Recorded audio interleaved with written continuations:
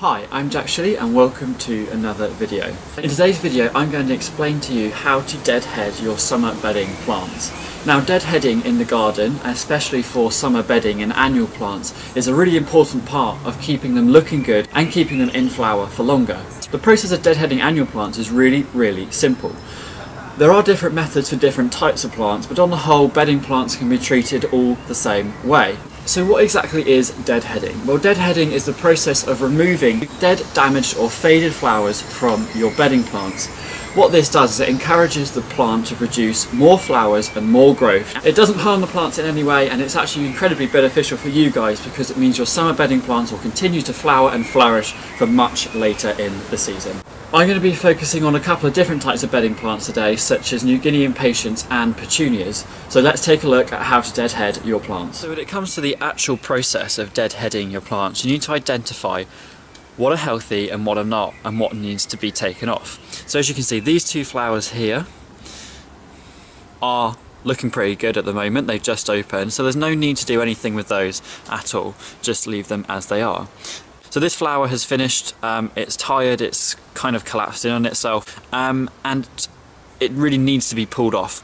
What will happen is it will promote new growth. There's already some new growth starting in here, and it will promote more buds and ultimately more flowers for your garden. So what you need to do is find the stem, which is just here, and simply pinch it off like that. Trying to get as much of the original stem off as possible back to a node, which is now in here, and that will then reshoot from there and you can discard this flower. This flower here has been damaged by water. You can see the watermarks on the petals there.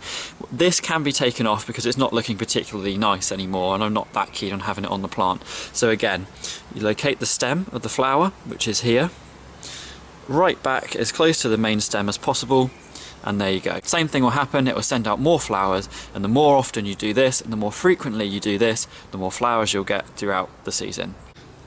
And the same process applies for Guinea Impatiens as well.